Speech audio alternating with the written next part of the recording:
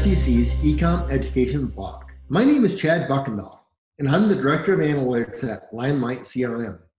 Today, I want to share with you some thoughts on a topic that is often controversial in our industry. It's one of those topics that I know some of you will agree with me on, and some of you will disagree. Rarely do I find consensus agreement on this topic, but the hope is that when the video is over, you'll have a stronger understanding of the subject. What is this controversial subject? How to calculate customer lifetime value. I'll cover 3 methods, including the one that we found to be the most accurate and recommend for our clients. Why is this controversial? Well, first, there are many ways to calculate CLTV, and the results you get can vary dramatically with each method. Second, no business is the same.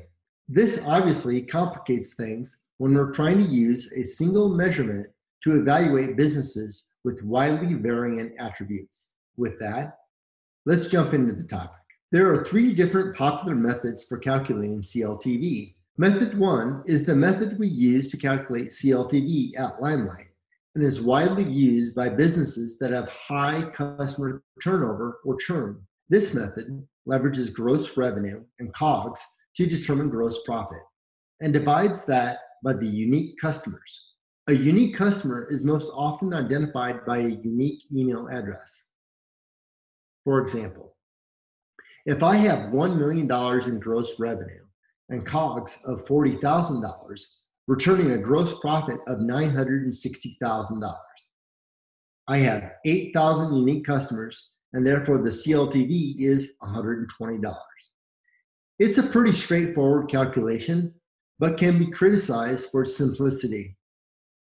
Method 2 has been around a long time and is used quite a bit with several industries, but it's not widely accepted by the subscription industry because of its reliance on churn ratio.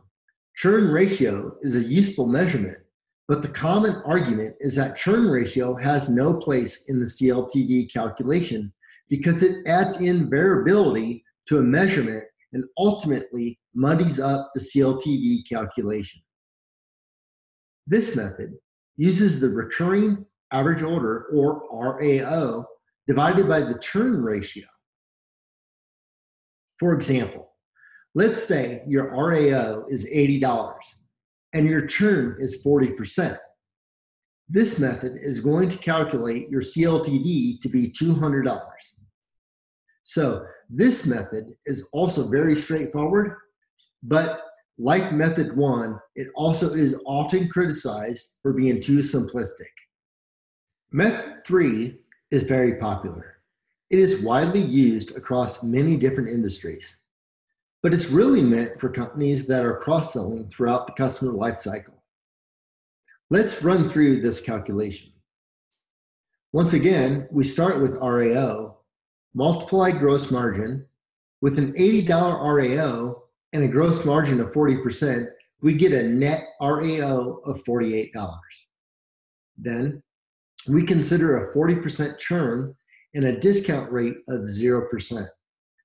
This method leverages growth rate to arrive at the same $120 of method 1, so that we are comparing apples to apples as much as possible across all 3 methods. Growth rate refers to the customer's growth rate during the lifetime as a customer. If you're growing a customer's value over time, this is an important number inside of the CLTV calculation. The criticism of this method is that it is too complex and it leverages growth rate, which is speculative. It can water down the CLTV calculation.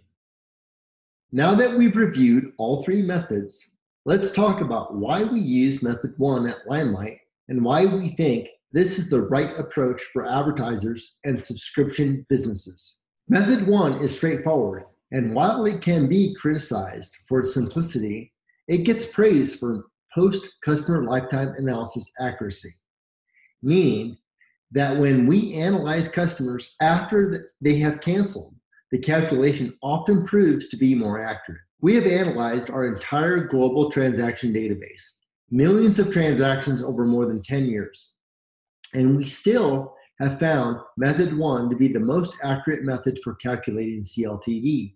My goal and LimeLight's goal is to stay on top of the industry and provide advertisers and e-commerce merchants the best analytics and revenue maximization tools for their businesses. My priority is to stay up to date on the best metrics and calculations. Specifically for CLTV, I'm always looking for various CLTV calculations and analyzing and considering their merit for LimeLight's clients. So don't be surprised if in the future we offer multiple methods to calculate CLTV. Keeping a handle on all the data and metrics of your business is complex. Leveraging sophisticated and intelligent but relevant analytics is how you can not only compete but scale. If you've watched this video to this point, you've been bitten by the bug and are most likely a data junkie like me.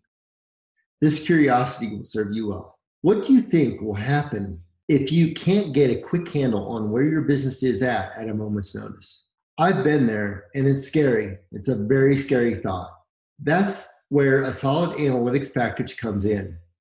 Whether you are using the solution that we developed at LimeLight or you have your own homegrown BI solution, stay curious and continue to fight the good fight. My goal and LimeLight's goal is to equip our clients with the best features, integrations, and revenue maximization tools, and of course, analytics, to not only stay on top of the industry, but to help you succeed.